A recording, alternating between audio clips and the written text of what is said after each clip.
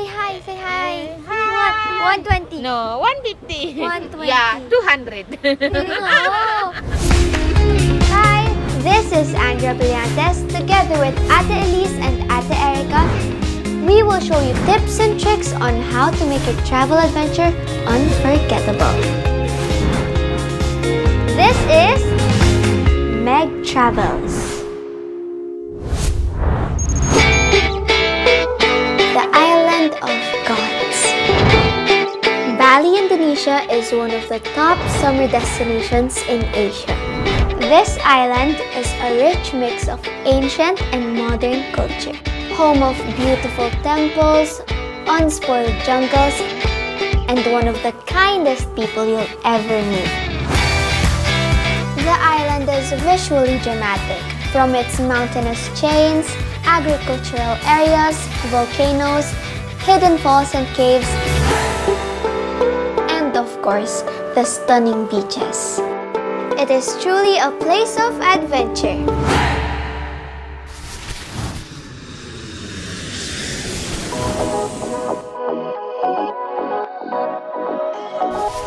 Hey guys! Nakuha na namin lahat ng luggages namin, so we're ready to go sa hotel natin. Tara!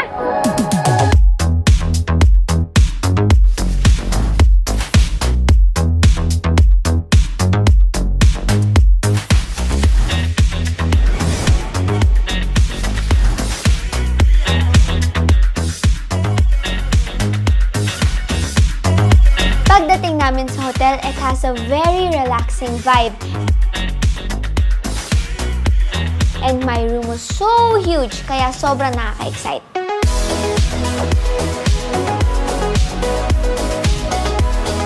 At bago kami naglibot, here are some tips on how I pack lightly for a weekend adventure. And ito yung table namin at ang aking maleta. Super excited na ako mag-unpack and mag-share ng mga tips para mas maging organized ang pag-pack nyo for traveling. Magsimula tayo dito sa mga damit. I-rolyo nyo na lang para mas nakaka-save ng space. Meron tayong mga pang-basic. Tapos lagi ako nagbabaan ng dress. Kasi isahan lang siya. Next naman is, samuha kayo ng maliliit na mga bottles para doon nyo ilalagay yung shampoo nyo. Tapos yung toothbrush natin. Siyempre, kailangan natin mag-toothbrush. Ito yung para sa face ko lang, mga toner. Tapos ito yung ating med kit. Tapos ito, kailangan natin ng tote bag para sa mga used damit natin. Kapag sa airport, suotin mo na yung rubber shoes mo para hindi siya bulky sa maleta. Next, ito ang aking makeup kit. Tapos yung mga makeup ko dito, gustong gusto ko yung pangkilay ko. 3-in-1 na kasi siya. Mas madali siya kasi lahat andito na. Para sa mas maliit na pouch siya, mas kasya. Siyempre, pag magta-travel tayo, gusto natin yung magaan lang, di ba? Yung kaya natin buhatin. So, para hindi hassle ang ating buhay sa pag-iikot sa mundo.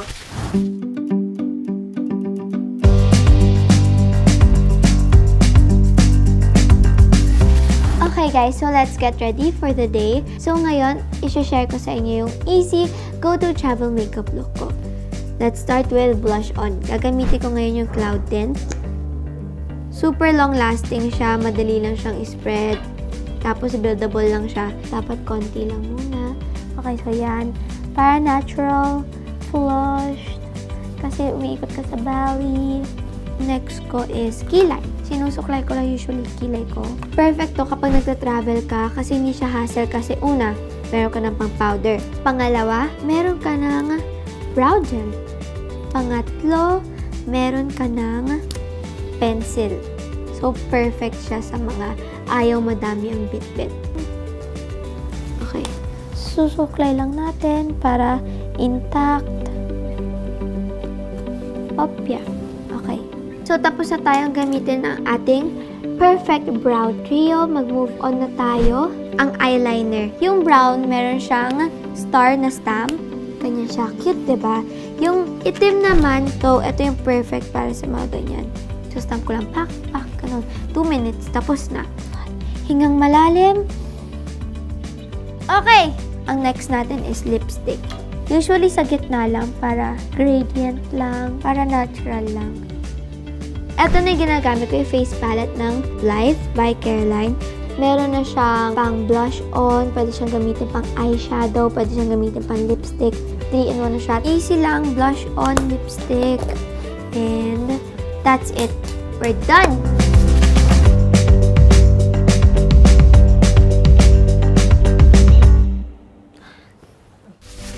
Pagkatapos ko, I went down to the lobby right away to meet Ate Elise and Ate Erica to start on our Bali adventure. Ayun na siya! Ate! Hello! Hi, Ate Elise! Hello! Are you ready? Tara! Let's go! Let's go! To get around Bali, it's best to book your own private car, but for other budget-friendly options, pwede ka rin naman mag-rent ng scooter or ride the public buses. Here are your options to go around Bali. Nag-book kami ng own private car kasi we plan to go explore Bali the whole day. Our tour was organized by the Bali Bible para sure na we'll have fun. Bali has so many Instagrammable spots. Ito yung list of the best places to have your photo taken to achieve that IG feed goals.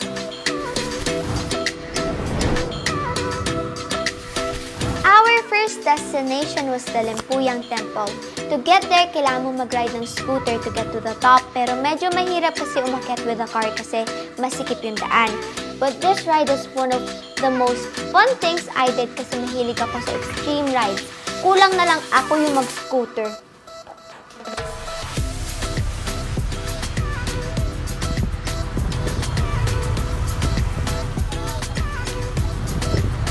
Oh my gosh, that was crazy, super fun and cold.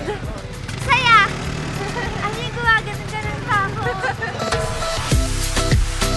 When you arrive at the entrance of the temple, you'll be briefed about the rules and proper decorum. Ito or yung yellow kanina? Sarong. Kasi kailangan maglagay para sa temple. Meron kasi silang rules. Siyempre kailangan natin. Let's go!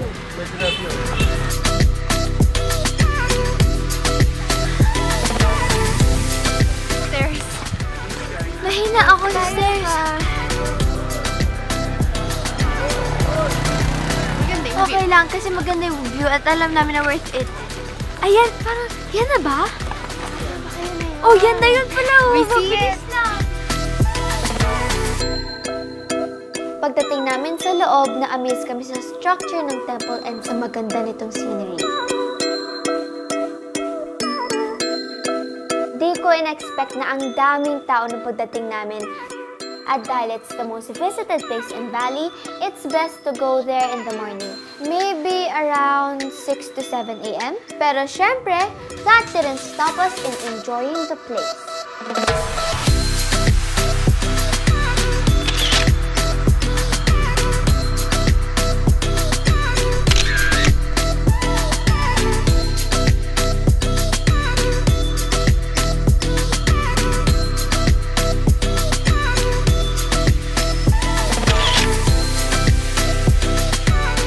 People line up for that iconic Bali shot sa Limpuyang Temple, and boy, it was worth it.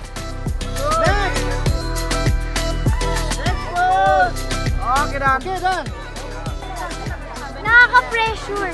Kasi ang daming nakapila. Masaya naman siya. Sana maganda yung photo.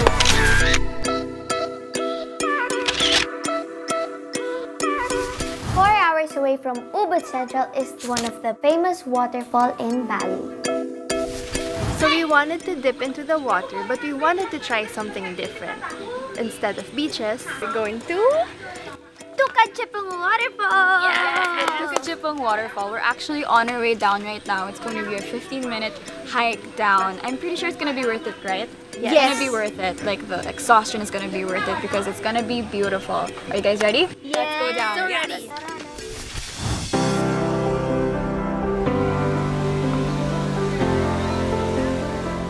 Nako, ang linis talaga. Nakakatuwa kasi ang galing nila mag-maintain and mag-preserve ng nature. Grabe yung tubig nila dito. Sobrang linis. Sa lamig. Walang basura. Yun yung gusto ko. kahit konti.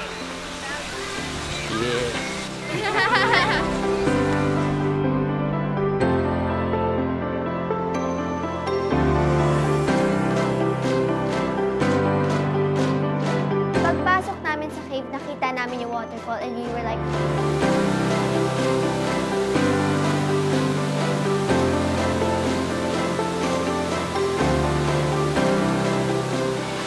after picnic tayo doon na.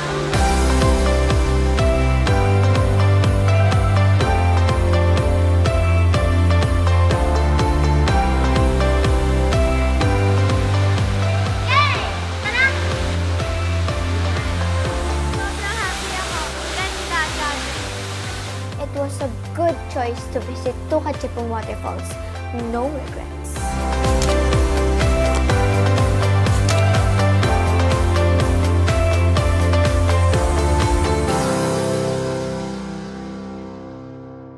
Going on a trip wouldn't be complete without trying their authentic food and buying unique pasalubong and souvenirs.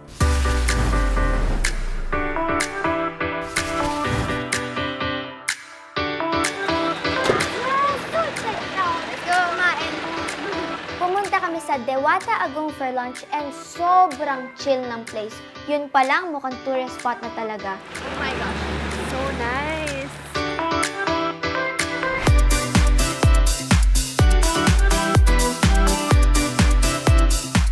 When you go to Bali, you should try these iconic dishes.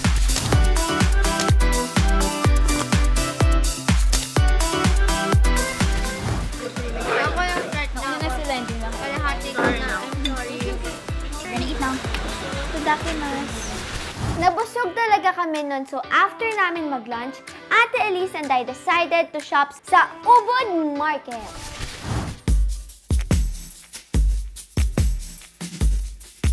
You wanna keep your memories with you. And what better way to do that than to buy a souvenir to help you remember all the good times you spent in that country. So, ito yung mga sikat sa Bali.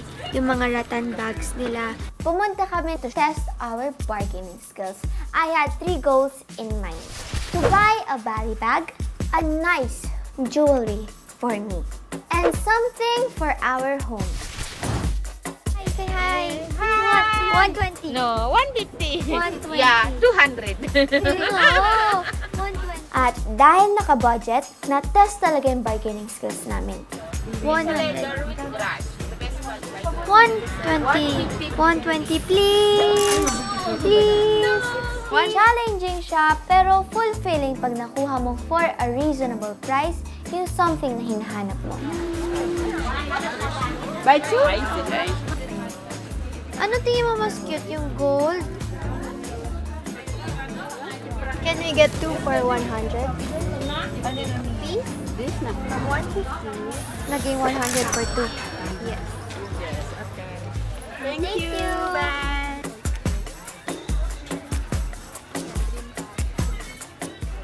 Alam niyo ba kung bakit ito yung wallet ko? Para kapag kinuha, no, mine. Buti na lang talaga, most of them mabait and very patient sa mga customers. How much? This one? 80,000. Okay, thank you. 55? 55 for 2. Thank you. Thank you. Sukma. Oh, yeah. Our adventure came to an end. Ito yung total na nagastos.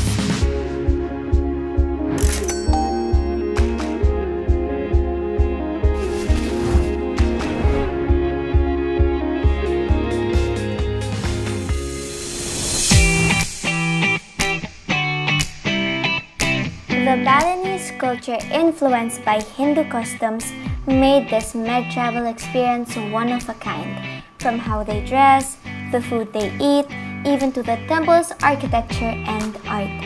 They were taught how to respect their environment and make sure that everyone gets a piece of nature's gifts. And the locals are the best people you can learn from because they love sharing stories and facts about their country. This experience was fulfilling. There's always a story everywhere you look. I guess Bali is not just for the eyes and Instagram feed, but one of the best places to relax, reflect, and retreat. This is MEG Travels.